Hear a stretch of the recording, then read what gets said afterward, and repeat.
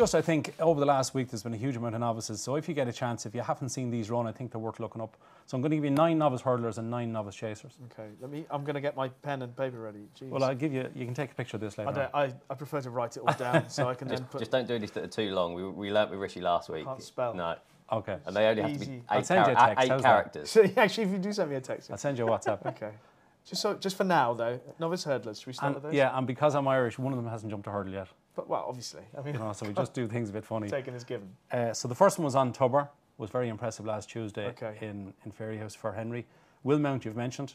The next one is Brighterdaysahead, who's now 5-1, 6-1 favourite for the Mayor's novice hurdle. I thought very good last week. Yeah, excellent. The worry with her going right-handed was that thoroughly she jumped out to her left, whereas the other day in Downroy she didn't. Her jumping needs to sharpen up a little bit, but she's only 4, she's well related. She's won 2 bumpers, now she's won a graded novice hurdle. She's entitled to be favoured. Her time was very quick. Her time was actually quicker than Irish Point, which is interesting. Firefox, who won the bumper on Friday, he's going straight to novice hurdling and he looks quite good. Down memory lane looked to have more gears than you, Richie, in your Ferrari on Saturday in Down Royal. It was a weak race. The time wasn't good, but he just looked like he'd plenty of toe. Okay. 2 horses from Gorham Park on Saturday, Beckett Rock and Atlantique. Atlantique is Willie's, ran in some good bumpers last year, was very impressive out in front. Would remind you a small bit of Energamine, same colours obviously, but will make a lovely chaser. But Beckett Rock, please put that one into your tracker. It's there. This is my tracker. This was a very, very nice performance. Okay. It was a couple of seconds quicker than Atlantique on bad ground. If he shows up in the Royal Bond, he'd have a squeak amongst Down Memory Lane and Atlantique, etc. Slade Steel was good on Sunday in Naas, and also south of the border for Nicky in Sandown on Sunday was very good.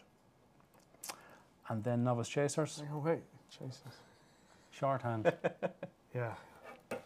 Novice chasers. Iroko last Tuesday in Warwick was excellent. Very His good. jumping was fantastic. I think we all agree that he has to be up in the high rankings. Now they're debating which is he going 2 miles, 3 miles, 2.5. But you'd imagine the turners would suit him at the moment. Yes. So he looks exciting. Imagine was good in Fairyhouse on Tuesday. Beat a horse called I Know the Way You're Thinking, who flashed home. Stay Away Faye on Friday in Exeter. We mentioned that horse. I wasn't blown away. I think if the horse gets beat in the meantime, the National Hunt Chase would definitely suit much better than the Brown Advisory. Found a 50 was excellent in Down Royal. Jumped really well. Harmonya Maker was good in Gorham Park on Saturday. Knappers Hill we mentioned, Win Canton jumped fantastic. Giovinco we didn't mention. Wins an entry off 143.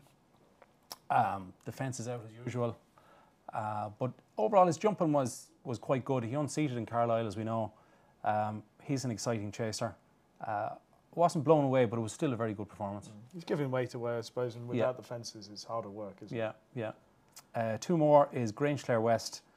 Yeah, what did you make of that? Now, I was quite impressed with Grangeclare West, but it's not the first time that he's produced an impressive performance. He was very exciting this time last year in November when he won a maiden hurdle in Navan. Then he disappointed twice, and then he wins a Punchtown. So it'll be interesting to see where he goes next. I'm not sure if he'll go for the Drinmore or not.